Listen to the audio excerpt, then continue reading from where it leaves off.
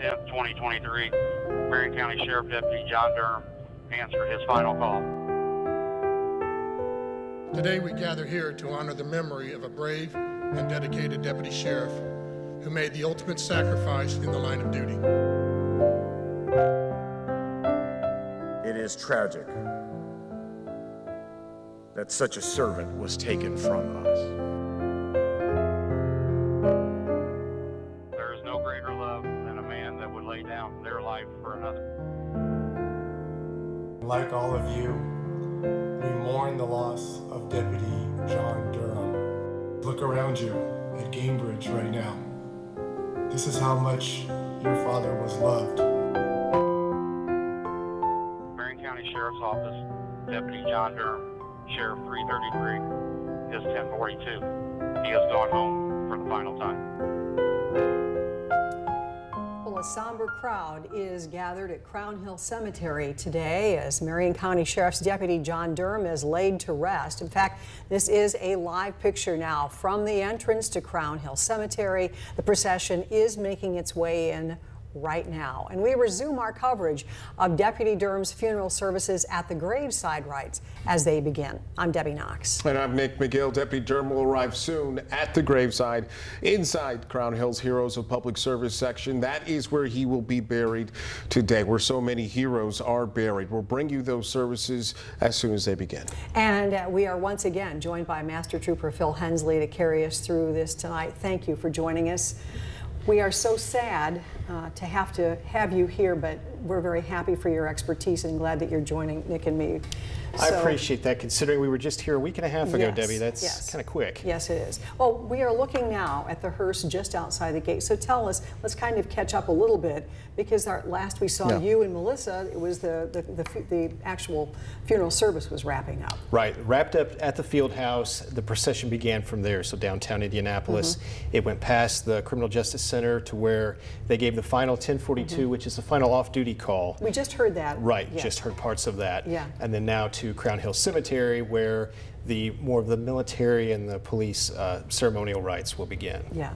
We should mention that this is also where the garrison flag is set up, I believe. The fire department has set up that outside, massive, we can't see it in this particular shot, but we understand that it's right near this area. If you look towards the very far left portion of your screen, you can see part of the ladder truck, and that would be right about where that garrison flag is posted. So it's just outside the grounds. And once Deputy Durm passes through it, they begin to take it down. Right. They put that up, and if we've got time, I'll give you a little bit of history on it if you'd like. Yeah. Go ahead. That garrison flag, as it is today, it's 20 foot by 38 feet. Huge. So very big flag, but this actually goes all the way back to the War of 1812.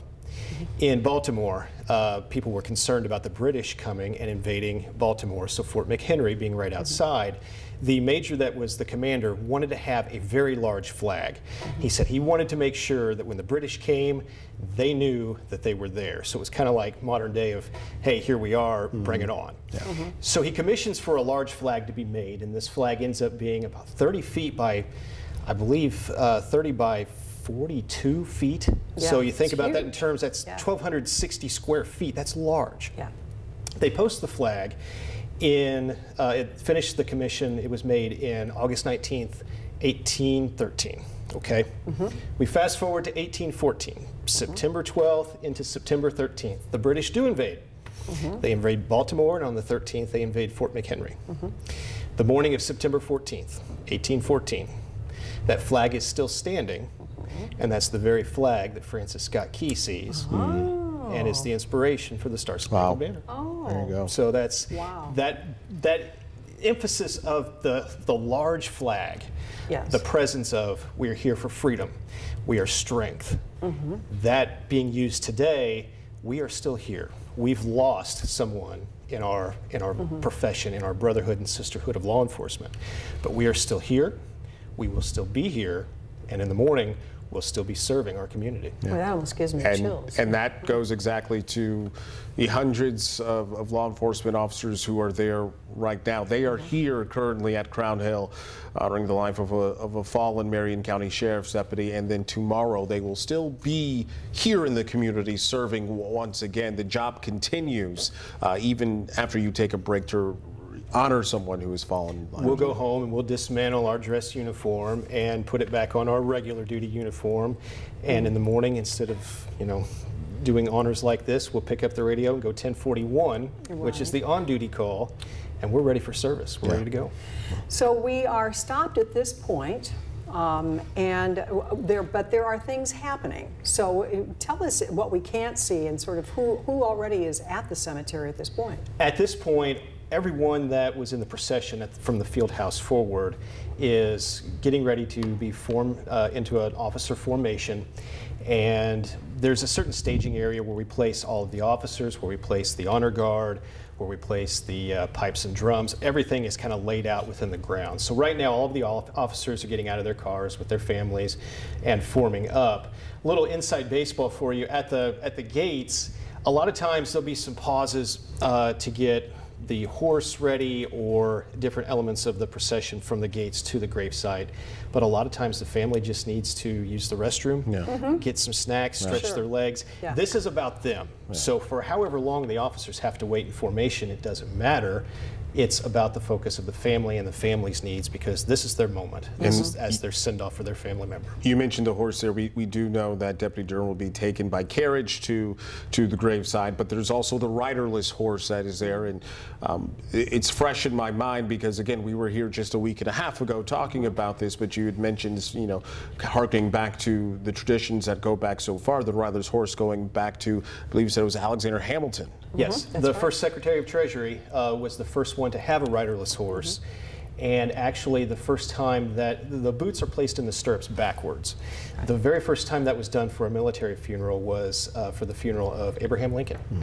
And what that does, when they're facing backwards, that represents that they will never ride the horse again.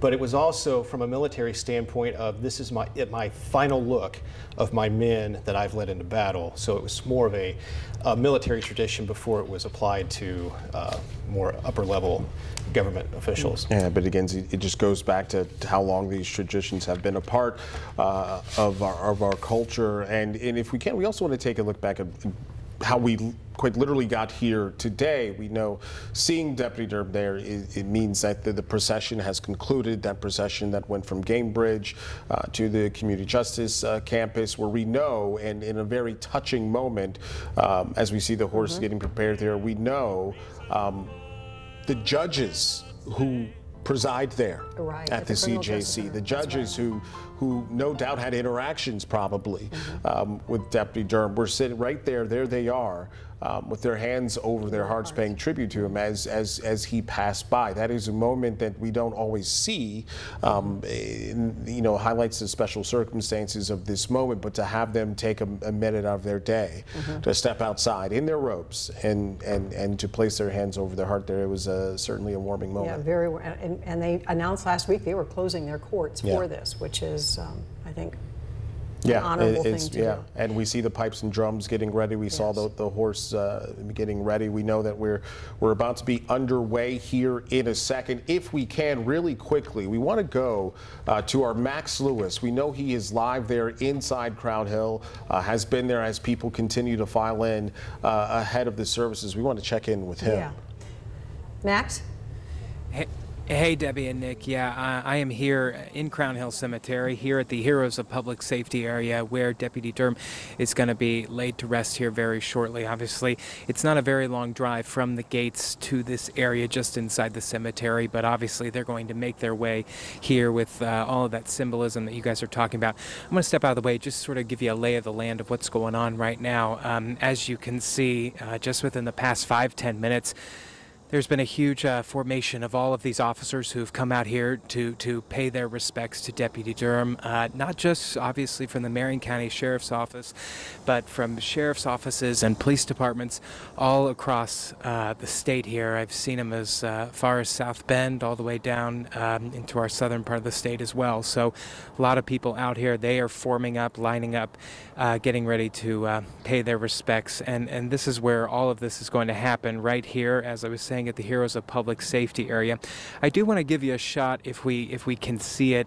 It is the grave vault, the lid to the grave vault that is sitting over there. That's a very common part of these police funerals and ceremonies, and they're generally, as I've seen before, unfortunately, too many times in doing this job, that there's pictures of him. I was able to go up and get a look at it real quick, just sort of pictures of not only him and his sons, but it looks like friends as well as colleagues, all represented on that. And so what is going to happen is, as you guys were talking about, the caisson carrying the casket, as well as that riderless horse, all of that symbolism is going to make its way to here. There is going to be a ceremony here. And then we also are going to see that very poignant moment at the end of the service, where all of the officers here are going to take those white carnations with a drop of red in between them, symbolizing the blood that was shed for the public. They are going to walk and they're going to drop those carnations on the casket, as we have seen, and that is all going to take place here. So right now, just really getting ready for Deputy Durm to get here, as well as the family, and to say their final goodbyes. Debbie, Nick. Right. Max, thank you. For anyone who might be joining us right now, and maybe you didn't see some of the funeral this morning, I just want to let you know a little bit about Johnny, as they call him. Johnny, or John Durm, this is in his obituary, was known by his family and friends. He was loved by so many. In addition to his family and friends, he was respected and loved by his brothers and sisters at Marion County Sheriff's Department and hospital staff, inmates as well. And you guys talked extensively this morning about how he was respected by inmates at the Marion County Jail where he worked. I think that bears repeating. I'm fascinated by that. I was too. I think that absolutely stands out that he, over the course of an extraordinarily long career, has the ability to create relationships with those individuals that are incarcerated, and for them to respond back and have that relationship, working hand in hand. I think it goes to a lot to his character, to the level of integrity the man had. Right. And I think, if anything else, that's certainly a lesson for a lot of young law enforcement officers to take forward. To be able to have that relationship, those are people too. Treat them as such. And look at the respect that's earned and mutually earned there. That's huge. That can be a transformative thing for everybody involved in that kind of a relationship. That would be a tough thing to do. So, and Phil, we discussed this. If anyone could be easily understood to, after 38 years, to be grizzled and hardened and jaded from the job, and just as, clock in, clock out, and say, I'm getting out of here, and you guys are in here for a reason. You could understand. If someone did that. If you saw that from someone, it wouldn't shock you.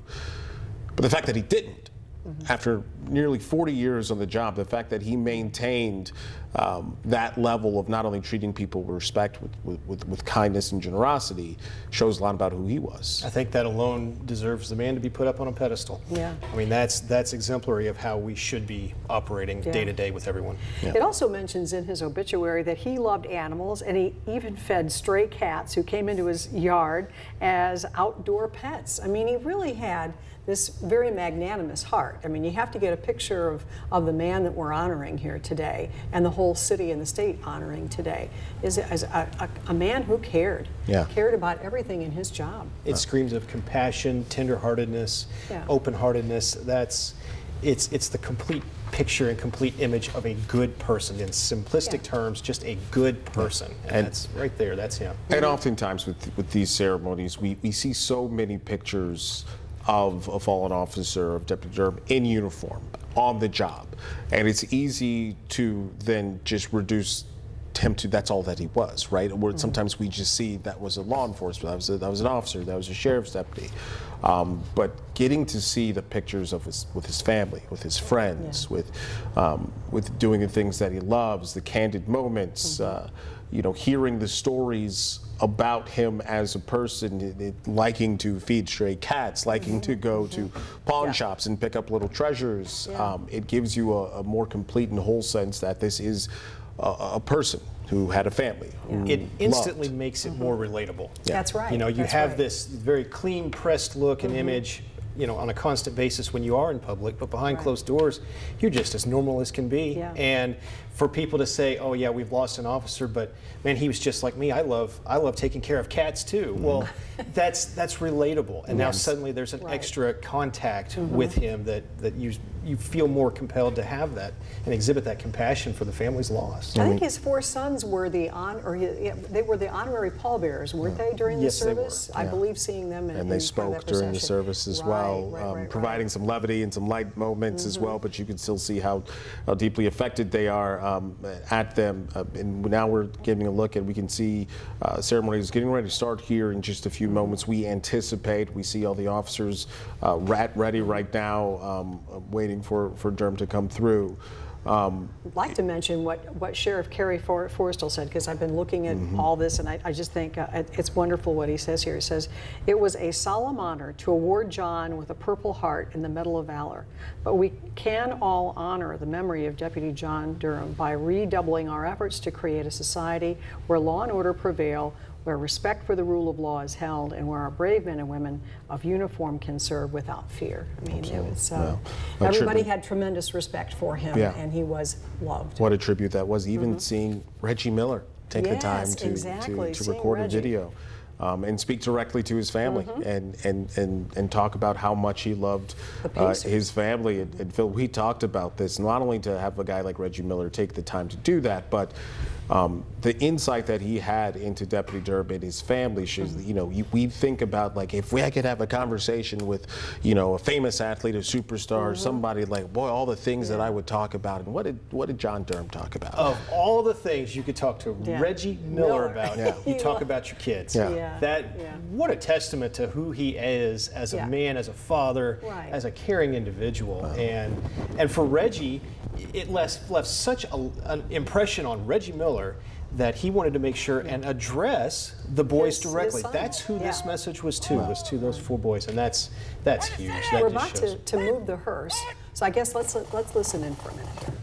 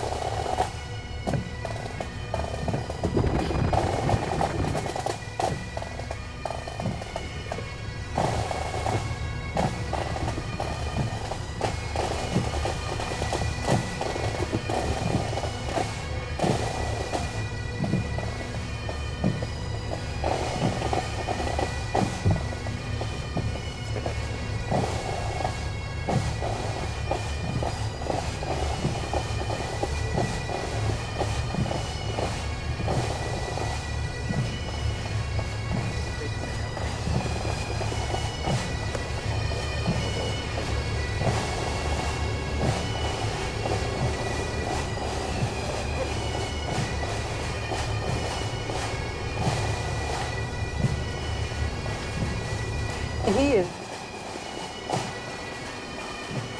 the public safety section, which we were there just, what, a week, 10 days ago. Trooper Smith. So tell us a little bit about that for our viewers who are watching this. This is, I know they're going to the southern part of the cemetery, but tell us about that. Naturally, Crown Hill is a very large cemetery, but it was after the events of September 11th, 2001.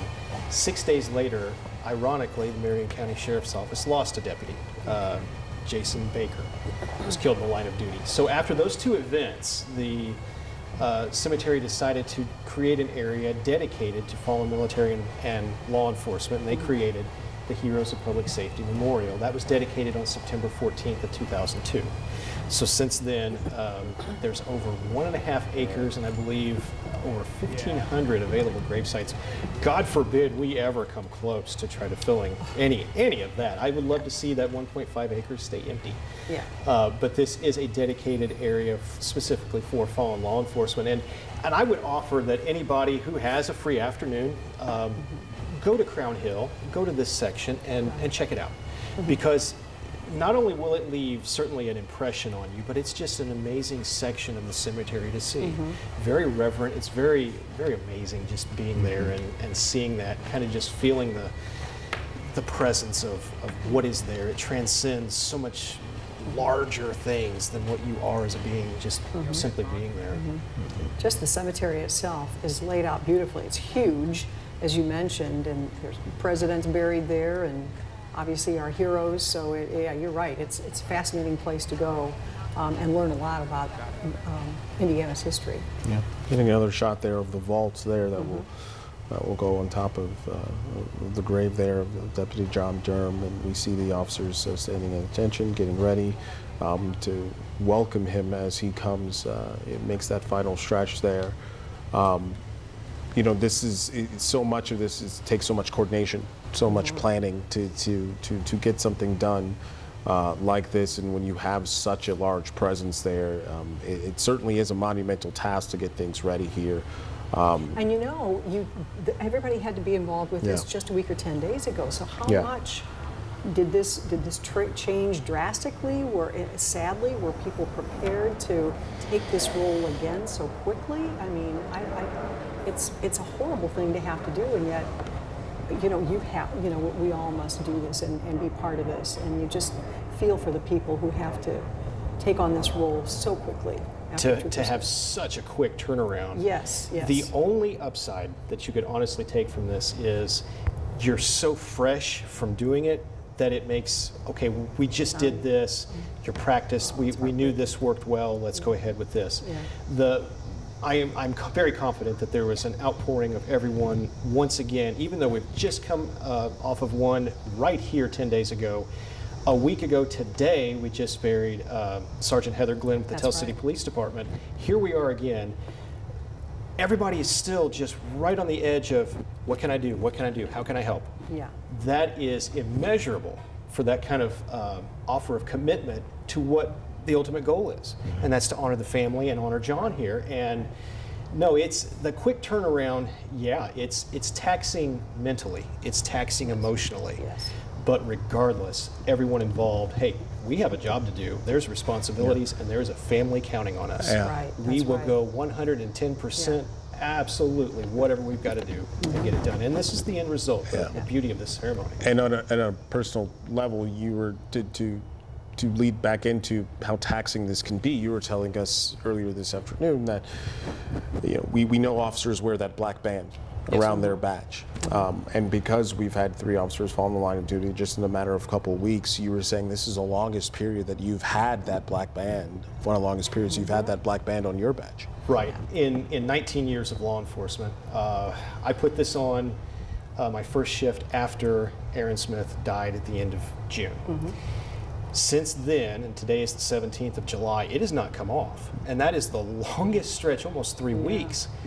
There's always been a period where you at least take it off for a little bit. To have line of duty death after line of duty death, and now another line of duty death. Right. For it to stay on this long, it's almost, it's like every time I look at my uniform, yep, there it is. It's now become a part of what I wear. And the unfortunate part of that is, that's not who we are. You know, we're not about the downside and the negative aspects of law enforcement. We're here to serve and be out. Yeah.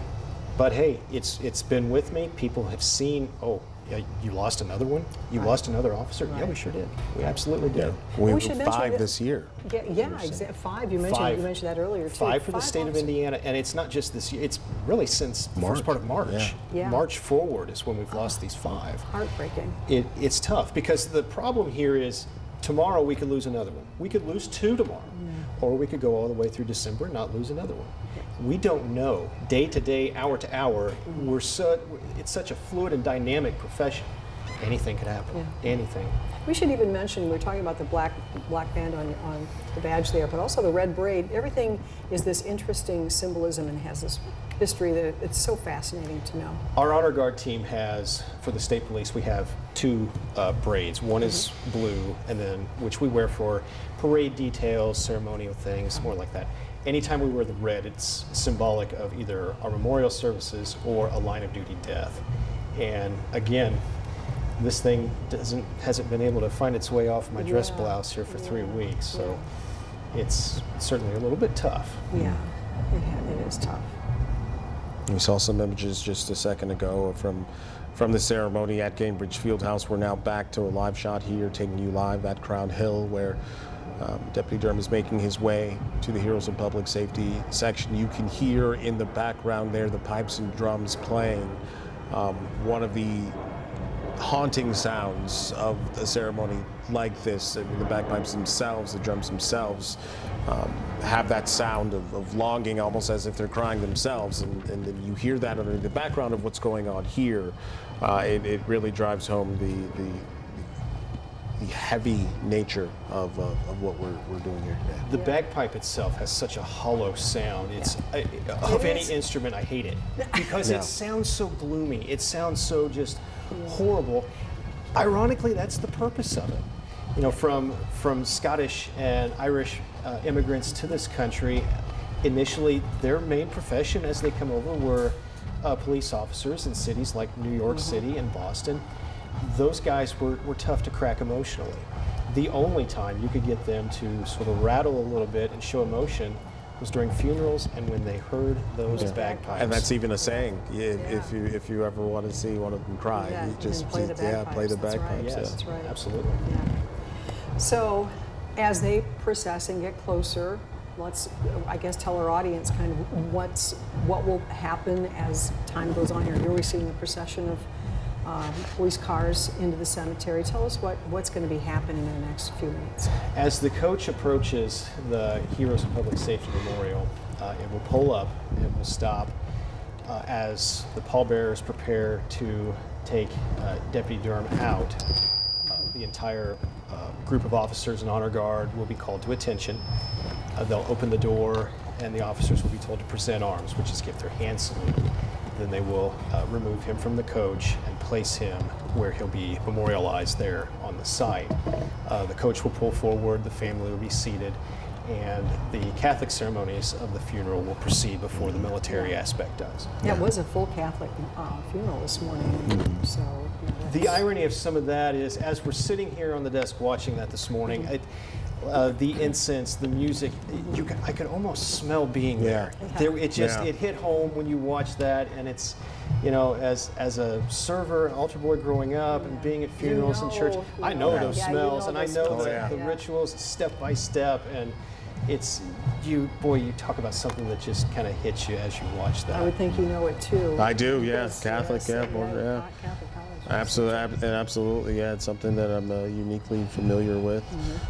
There we see more honor guard right there, and we that's see that's a multi-agency honor guard. They have sort of an incorporation of different agencies as they process through. And if you noticed, there was an individual carrying the thin blue line flag, and he was walking solo. That is actually a member of the Tell City Police Department. The way they've operated this, in order to recognize the department who last lost an officer, which would be Tell City, they have an officer from that department carrying that flag. And powerful image we're watching here as the pipes and drums make their way, leading Deputy Durm. That is truly a dedicated group of individuals. They have their craft. It's down to an art. As much as I don't care for the bagpipes, those guys are good at what they do. Absolutely. And at the service of police agencies, I would imagine all over the state of Indiana, maybe further, I don't know. It looks like a large group, so. Yeah, and there's the riderless horse there. You can see the boots there and the stirrups facing backwards there. So John was just a beloved man. He was loved, of course, by his sons and the people he worked with. He was also an avid hunter. I just can't get over when you start talking about this man that we're honoring today. What a great heart he had to have had, and I think we just need to keep remembering that it's so important to remember people like this who serve all the rest of us in the community, and the kind of sacrifice they all make. And Debbie, for as long as he did, that was something we talked about this morning. Yeah. I have 19 years on the department. I'd have to double my career from start to now in order to have what he's had. Right, that's right. To see somebody 38 years, normally a lot of guys are thinking, oh, 20, 25, I'm going to leave as soon as I can.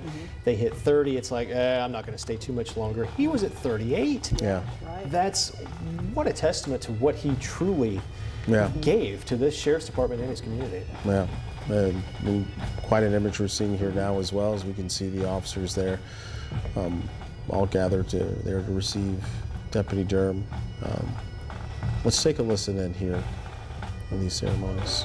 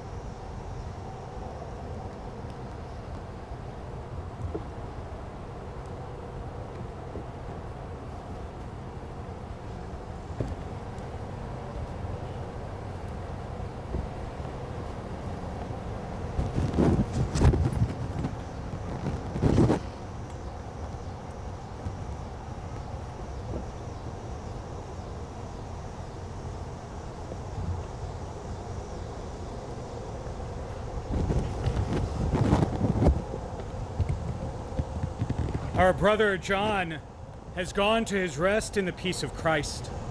May the Lord now welcome him to the table of God's children in heaven. With faith and hope in eternal life, let us assist him with our prayers. Let us pray to the Lord also for ourselves. May we who mourn be reunited one day with our brother. Together may we meet Christ Jesus when he who is our life appears in glory.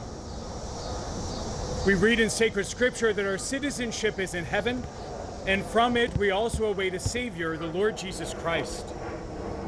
Let us pray. Lord Jesus Christ, by your own 3 days in the tomb, you hallowed the graves of all who believe in you, and so made the grave a sign of hope that promises resurrection even as it claims our mortal bodies. Grant that our brother may sleep here in peace until you awaken him to glory, for you are the resurrection and the life.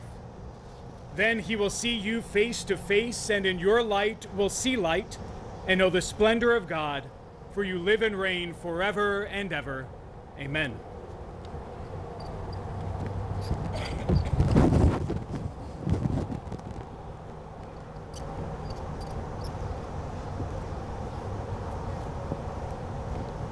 In sure and certain hope of the resurrection to eternal life through our Lord Jesus Christ, we commend it to Almighty God, our brother John, and we commit his body to its resting place.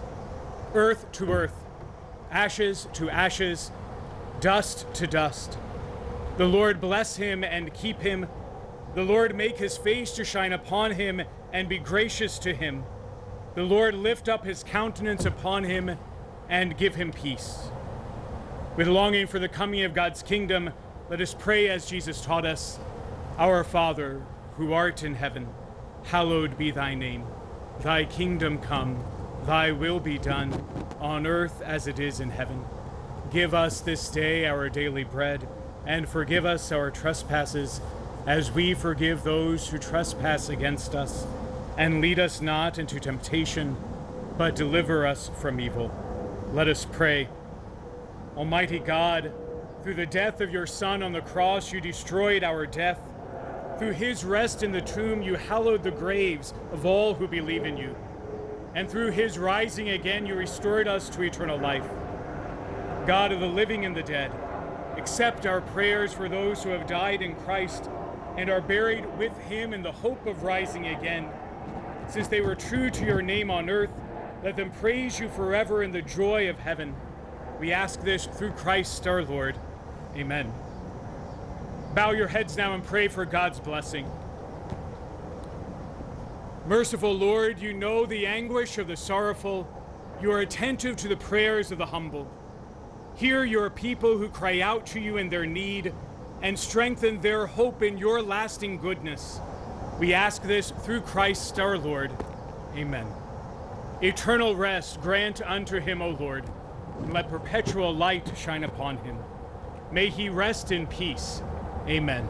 May his soul and the souls of all the faithful departed, through the mercy of God, rest in peace. Amen. And may Almighty God bless you all, the Father, and the Son, and the Holy Spirit. Amen.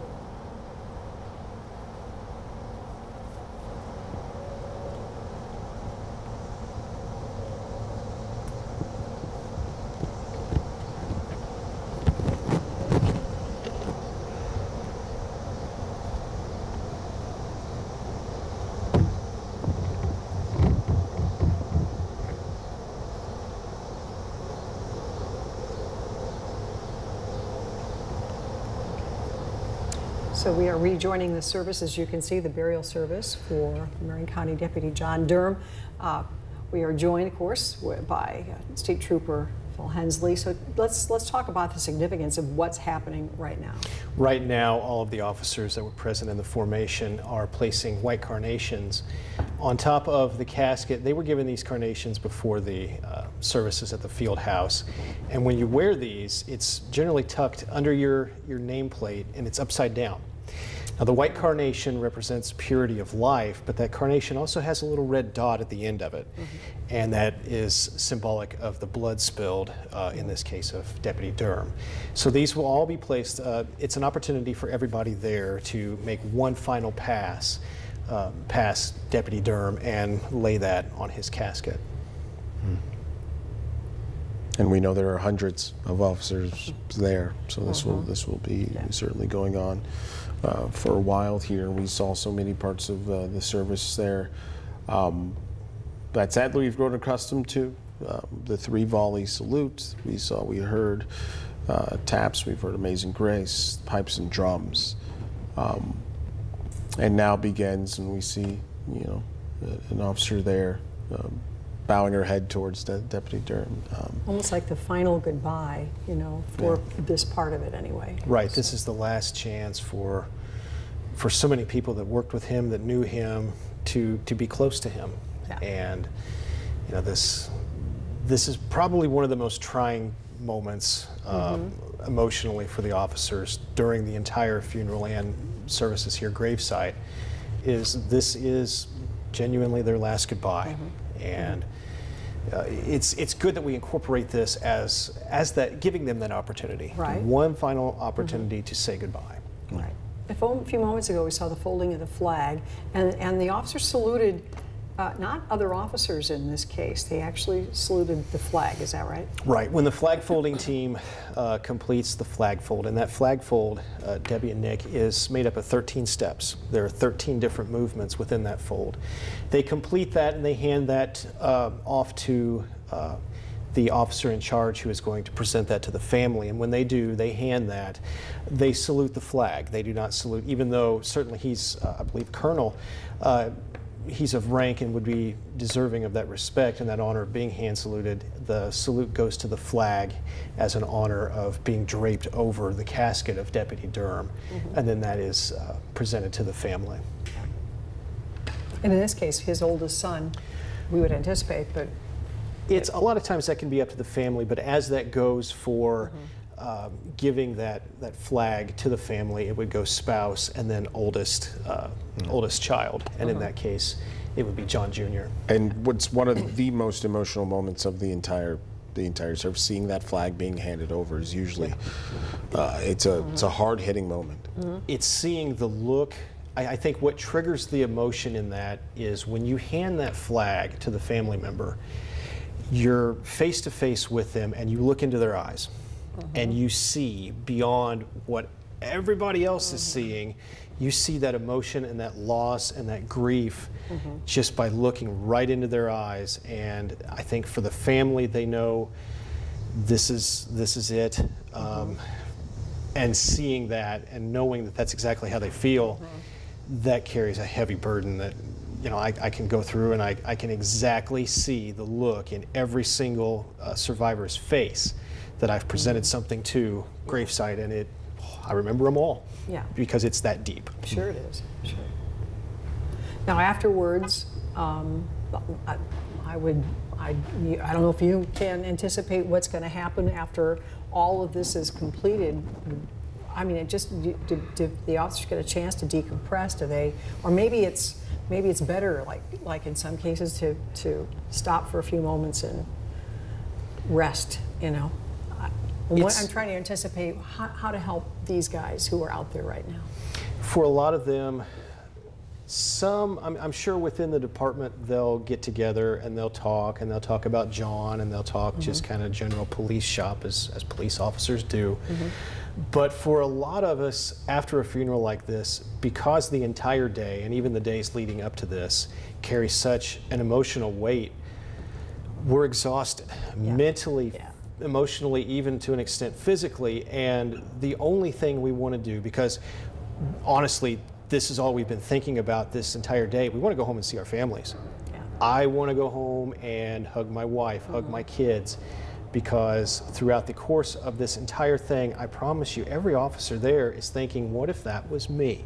What if that's my family sitting there watching as all of these officers lay carnations on this casket? There's so many what ifs.